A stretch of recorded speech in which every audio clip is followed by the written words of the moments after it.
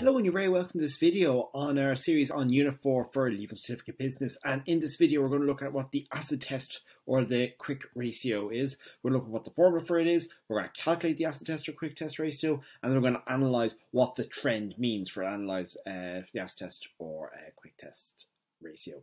So, excuse me, what is the formula? It's quite simply current assets take away your closing stock to current liabilities. Why do you take away the closing stock? We'll look at later on in the video, but for now we're just going to look at the formula. So it's quite simply current assets less closing stock to current liabilities. The only difference between this and the current ratio is we're taking away the current stock. So in our example question here, we've got current assets of 660,000, for a closing stock of 200,000, and current liabilities of 260,000. So what is the acid test ratio?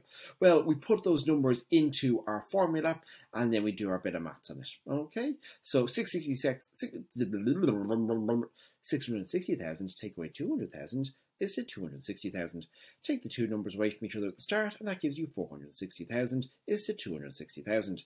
Now, we want to get the 260,000 to being 1, because with all our ratios, remember from the last video, is that's always a figure is to 1. So we divide by the number on the right-hand side. So in this case, strangely enough, again, the figure is 260. It isn't always 260, by the way, just in this example and the last example it is.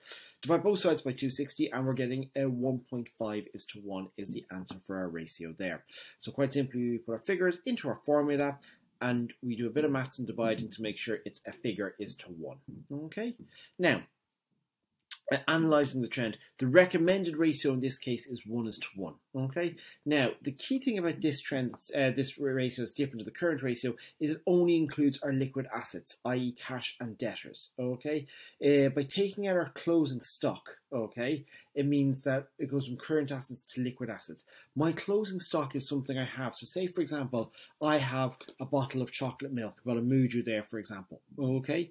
That could expire and not, it could go out of date and I might not sell it. So therefore that book might become worthless to me. So in order for me to sell it on the day it goes out of date, I may have to sell it at a lower price. So it doesn't necessarily mean that's going to become worth as much as I think it will. Now I might sell it and make a profit on it, and happy days, then I'm fine. Okay, but there's no guarantee that I can turn this as a current asset. It's something I, own.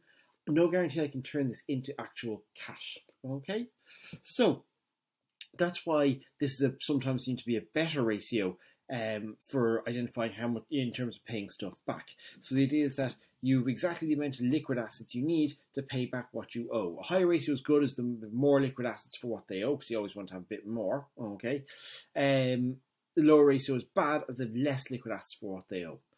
Think about what this means as well, based on what we learned in the last video. Okay, so what does this mean? It means for every euro of liabilities, of current liabilities we have €1 of liquid assets. In other words, our current assets less closing stock to be able to pay that. Okay, that's what the 1 to 1 means. In this case, our answer was 1.5 to 1. So it means for every euro of current assets we have, for every euro of current liabilities, we've €1.50 in liquid assets to pay that back. I hope that all made sense, and if you have any questions on this video, ask below in the comments. If you enjoyed the video, give it a like, and of course, why not subscribe to the channel as well? It's that little button there in the middle of the screen. It's probably not got a photo on it yet because I'm lazy. Maybe you're watching this and I have bothered to actually do something with the graphics on this channel. Anyway, please subscribe, I'd appreciate it. See you in the next video. Thanks very much for watching. Bye now.